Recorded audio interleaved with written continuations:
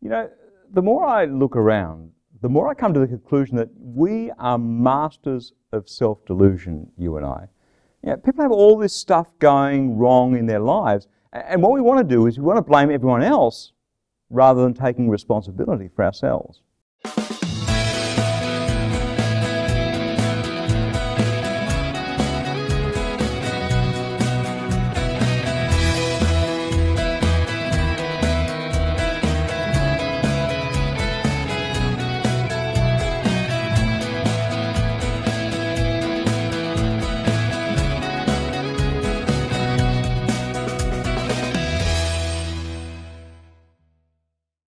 Hi, I'm Berni Dymet. Welcome again to Christianityworks, and a Happy New Year to you. As we kick off this brand new year, it's a special time, isn't it? It's a time when we look forward to new beginnings. It's a time when we want to leave the past behind. Maybe last year wasn't all that you wanted it to be, so it's time to move on, and hopefully this year will be a lot better. The problem, though, is that if we keep doing the same things over and over again, if we keep making the same mistakes over and over again, what happens is we end up getting largely the same result. Whether we like it or not, we live in a world of cause and effect. If I eat too much of the wrong foods, I'm going to put on weight, and at my age, I put myself at risk of heart attack and stroke and a whole bunch of other things. Now, I wish that wasn't true. I wish I could eat all the cake I wanted and all the sweets I wanted. And I wish that wasn't true, but it is true. We live in a world of cause and effect. Many years ago, when I was a young man, I used to smoke very heavily, 3 packets a day. And you know, 35 years later, I had a chest x-ray and the doctor commented on the scars that were still on my lungs as a result of the smoking. Whether we like it or not, we live in a world of cause and effect. So, what I want to talk about this week and over the next few weeks is breaking that cycle, is taking responsibility for our own actions, because we do like to delude ourselves. I would like to think that I can sneak in a piece of cake now and then and not put on weight, but you know what? It's just not true. I try to delude myself, but it's just not true. I wonder what it is in your life that's holding you back. I wonder what sin in your life is robbing you of all that God has for you. So in this series called Extravagant Grace, we're going to go right back to basics, right back to the beginning, right back, if you like, to mother's milk rather than solid food. Interesting, the Apostle Paul was writing to the church in Corinth. We pick it up in his verse letter, 1 Corinthians chapter 3. Beginning at verse 1. And so, brothers and sisters, I could not speak to you as spiritual people, but rather as people of the flesh, as infants in Christ. I fed you with milk, not with solid food. For you were not ready for solid food. Even now you still are not ready, for you are still of the flesh. For as long as there is jealousy and quarreling among you, are you not of the flesh and behaving according to human inclinations? It's a good question, isn't it? We sometimes over-spiritualize our lives. We over-spiritualize our walk with Jesus. We expect the songs that we sing on Sunday and the sermons that we listen to make us all better. But if we continue on with exactly the same behavior, if we continue on, for example, as Paul talks here, with quarreling and arguing and carrying on, that is going to rob us of the life that God has for us. What sin, let me ask you again, in your life is robbing you of all that Jesus came to give you? In this day and age, the notion of sin is not a popular concept. Sin sounds like some old religious, judgmental, yucky word that no one wants to use anymore. But sin, as it turns out, is the central dilemma, the central problem of the human condition. In fact, God took it so seriously that He sent Jesus, His Son, to die so that we could be forgiven, to die and rise again so that we could have a new life.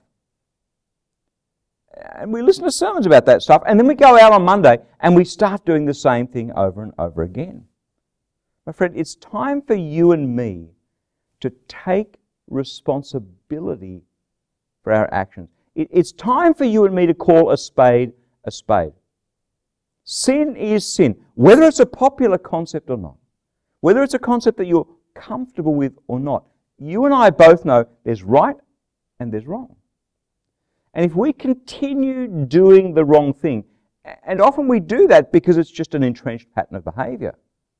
Some people are addicted to getting angry. Some people are addicted to arguing. Some people just naturally fall into sexual immorality. We all have our Achilles heel.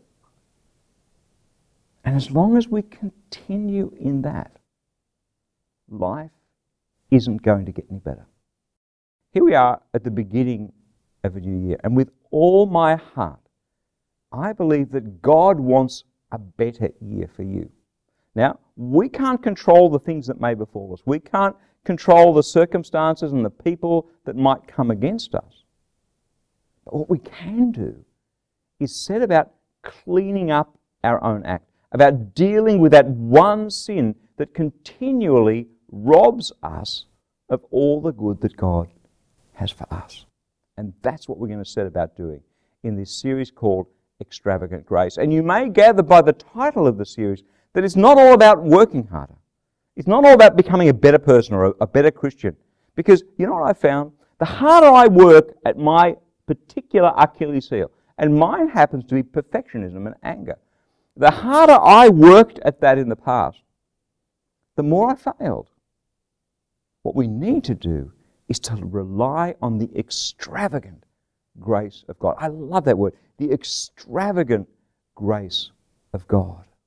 And indeed, that's the reason that Jesus came. The first time he stood up when he began his public ministry, he read from the book of Isaiah. We can see it now in Luke chapter 4. Let's take a look. Jesus tells us the very reason that he came for us. He said, "The Spirit of the Lord is upon me, because he has anointed me to bring good news to the poor. He has sent me to proclaim a release to the captives and recovery of sight to the blind, to let the oppressed go free, to proclaim the year of the Lord's favour." You see, maybe this is the year of the Lord's favour for you. Maybe Jesus brought us together today to bring healing to the brokenhearted, to sight to the blind, release to the captives, freedom, all the stuff that he came to bring.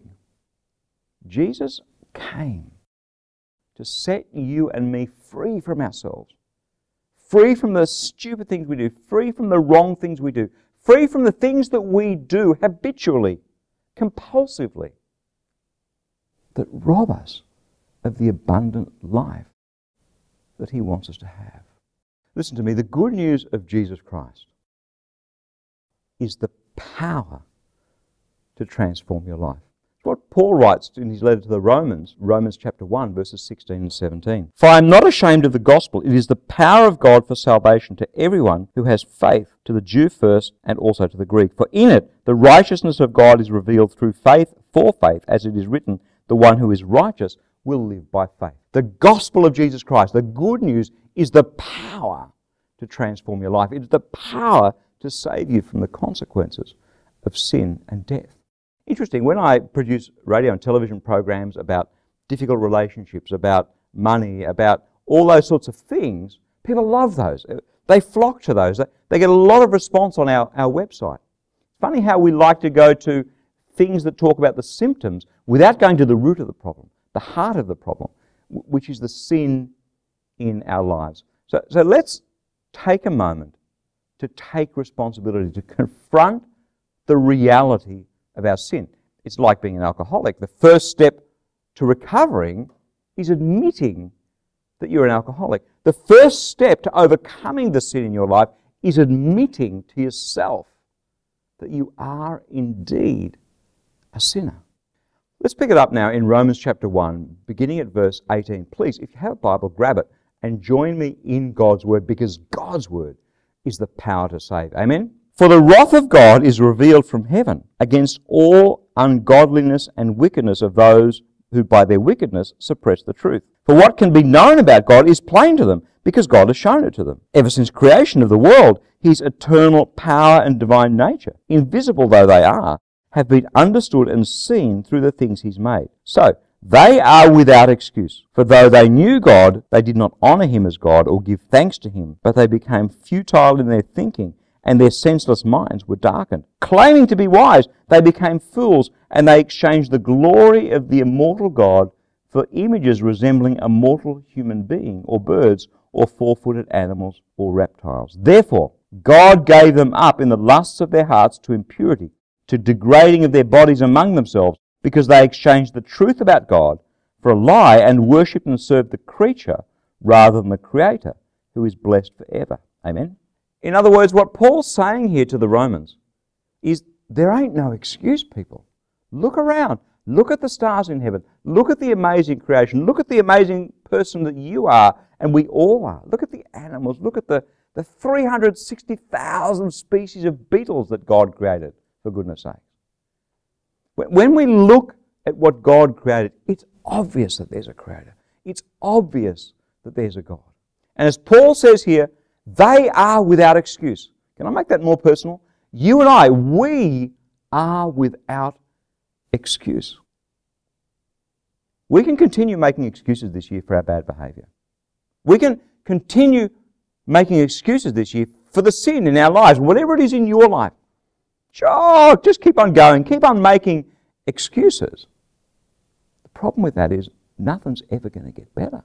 What we're going to talk about in this series is actually living in the extravagant grace of God, actually laying hold of the extravagant grace of God, experiencing the grace of God, letting the grace of God make a powerful difference in our lives. And friend, we cannot do that until we own up. We can't do that until we hear Paul and say, we are without excuse. Stop making excuses. Whatever sin is ravaging your life, destroying your relationships, robbing you of experiencing God's grace, whatever that is, my prayer is that in your heart of hearts today, right now, you'll acknowledge it, name it, own it, and say, God, I need your help with this. Because listen to me, God wants you to live in His extravagant grace. Come on, how about it? The extravagant grace of God. Life very definitely has its ups and downs, not to mention the fact that even when things are going well, our own foibles and failures have this amazing ability to rob us of the good things that God has planned. That's why living your best life, the life God always had planned for you, takes power. I mean, serious power. And that's why I'd love to send you a free copy of my latest life application booklet, Holy Spirit Power. And with the life application questions at the end of each chapter, you'll be able to chew things over to apply God's Word right into the realities of your life. God's Word is alive and active, amen? So I'm praying that He'll help you lay hold of the incredible power that He has ready and waiting for you, the power to be all that He made you to be through this booklet.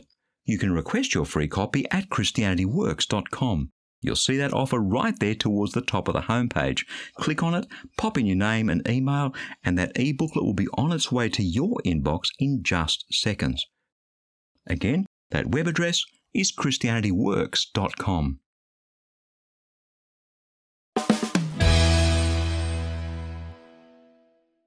All right, let's get back into God's Word now. And as I said before the break, it's time for you and me to stop making excuses. It's time for us to stop rationalizing away our bad behavior. Interesting, how quick we are to point out other people's weaknesses.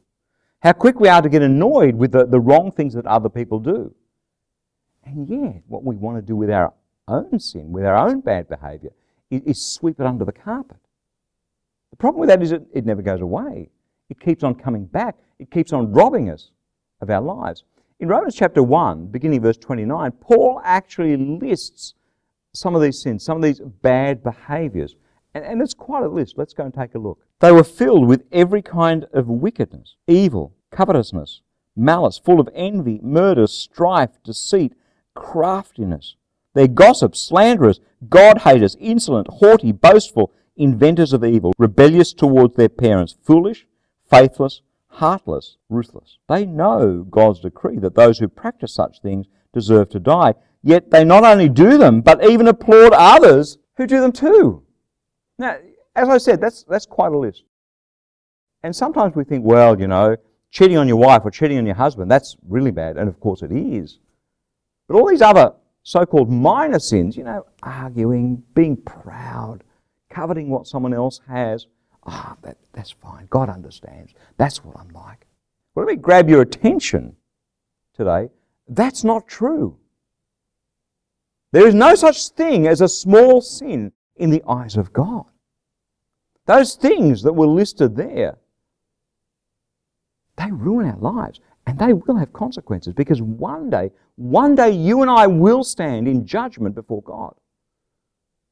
Come on, are you this year going to continue to sweep your bad behaviour, your sin, your rebellion under the carpet? Or do you want to grab a hold of it today and bring it before God and say, God, it's time for us to do something about this, and I can't. I don't have the power. I don't have the strength. I've been doing this all my life, and I just can't get over it. Because, you see, that's the beginning point of actually seeing the power of God and the grace of God unleashed in our lives to set us free. Jesus came to bring relief to the captives, release, freedom, to bind up the brokenhearted. He came for you. Today is the day to bring that sin before Him. Today is the day to name it. Today is the day to admit it to yourself and be honest to yourself and take responsibility for it. Because the moment you take that step, you begin on a road of redemption, on a road of having God's grace poured out over your life. That's the good news. The bad news is that if we don't do that, the consequences will destroy us. Let me take you back to Romans chapter 1, verse 18. For the wrath of God is revealed from heaven against all ungodliness and wickedness of those who by their wickedness suppress the truth. See, sweeping this under the carpet is about suppressing the truth. And one day the wrath of God will fall on those who don't fess up to their sin, who don't believe in God. It's about self-delusion. Verse 22. Claiming to be wise, they became fools, because they exchanged the glory of the immortal God for images resembling a mortal human being, or birds, or four-footed animals, or reptiles. Now look, I'm sure most of us aren't into idol worship and into having physical idols sitting on our desktops or in our homes. But we do exchange the truth about God for the idols that we create in our life, for success, for wealth, for money, for recognition, for whatever it is. We do. The whole point of today's message is to bring each one of us to this place where we're honest with ourselves, where we stop exchanging the truth for a lie, where we come before God and say, God, I've heard this joker on television and he's right. This one sin in my life, maybe it's being angry with your children. Maybe it's not treating your wife well or your husband well. Maybe it's trying to claw your way up that totem pole at work, to crawl over the top of all the other people, to be recognized, to rob them of their glory and their praise, to claim their work as your work. There are so many things that we can be doing that rob us of the truth. God's word is really clear. Romans chapter 6, verse 23, the wages of sin is death. You can't live your life on this earth to the full, continuing to sin. And one day, that death will become eternal. Let's pick it up now in Romans chapter 2, beginning at verse 1. Therefore you have no excuse, whoever you are, when you judge others, for in passing judgment on others, you condemn yourself, because you, the judge, are doing the very same things. You say, we know that God's judgment on those who do such things is in accordance with the truth. Do you imagine, whoever you are, that when you judge those who do such things, and yet you do them yourself, you will escape the judgment of God? Or do you despise the riches of His kindness and forbearance and patience? Don't you realize that God's kindness is meant to lead you to repentance? It's exactly what I was saying before. We want to judge everyone else. We want to blame everyone else. We want to say that person's doing wrong and that person's doing wrong. And yet for some reason we never look in the mirror and take responsibility for our own actions. And I love what it says there towards the end of that in verse 4. Do you despise the riches of God, the extravagant grace of God towards you in Jesus Christ? Don't you realize that God's kindness towards you is meant to lead to repentance? Now that word repentance, again, it's an interesting word. It's like that word sin. We don't like the word sin. Oh, that's old-fashioned. No one talks like that anymore. Well, God does. And we need to. And repentance, the word literally means to turn away or to turn around. It means to have a change of heart that leads to a change of action. It means to say, I ain't going to live like this anymore, God. I come to you and I repent. I come to you and I ask you to help me to turn my life around, to turn away from these things that I know are wrong and back to you. God's kindness is meant to cause repentance. God's kindness to us is meant to bring change to our lives. But funny how we want to hang on to the baggage. Funny how we want to hang on to our bad behaviour. It's crunch time today. God is speaking to you and to me today through His Word. Don't you realize that God's kindness is meant to lead you to repentance? Verse 5, but by your hard and impenitent hearts you are storing up wrath for yourself on the day of wrath, when God's righteous judgment will be revealed. For He will repay according to each one's deeds. To those who by patiently doing good seek for glory and honour and immortality, He will give eternal life. While for those who are self-seeking and who obey not the truth, but wickedness, there will be wrath and fury. There will be anguish and distress for everyone who does evil, the Jew first and also the Greek, but glory and honour and peace for everyone who does good, the Jew first and also the Greek. For God shows no partiality. That's the truth. That's the crunch point that we've come to. I don't know when my life on this earth is going to end. I try and stay healthy. I try and eat right. I exercise. I do all the right things. But hey, I could walk out of this television studio and be hit by a taxi as I get into my car. I could have a heart attack tomorrow and die. And once it's over, it's over. It's too late.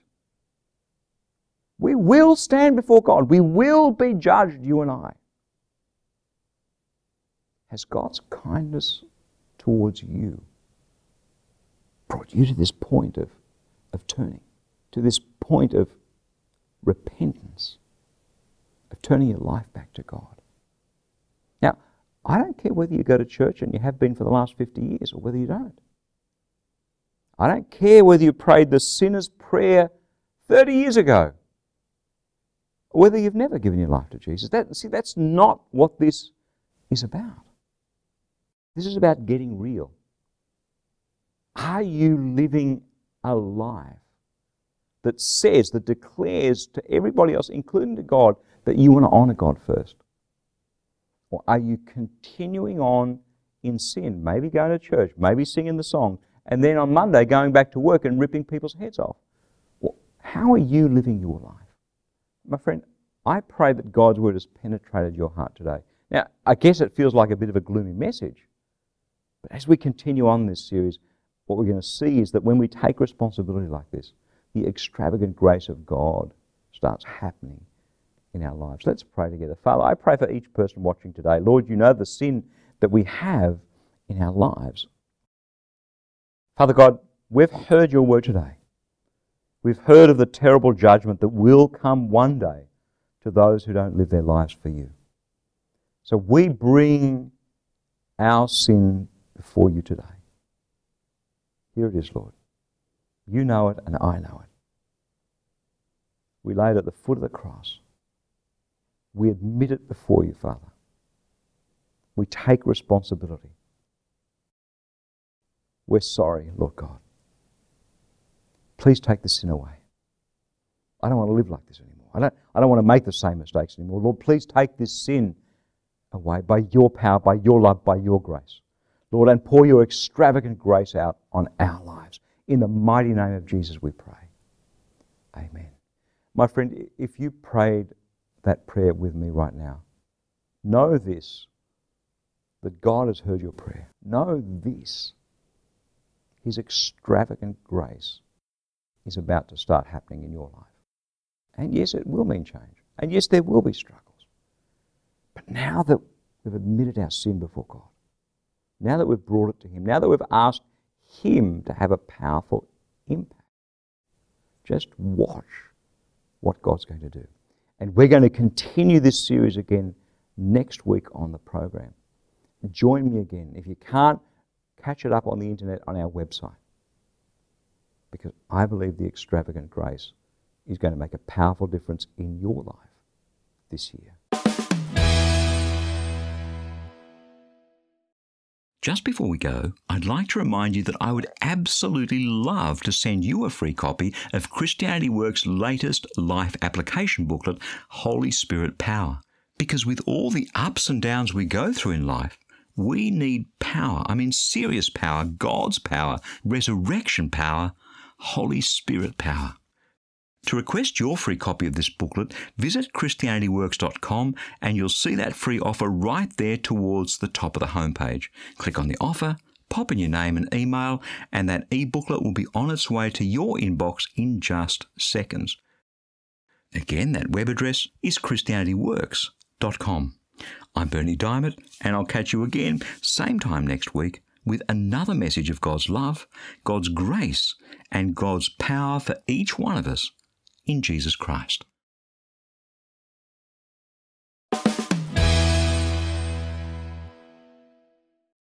Hey YouTube, if you are blessed through today's message, then click on this button and subscribe to the Christianity Works YouTube channel and continue being blessed and empowered through the Word of God each and every day.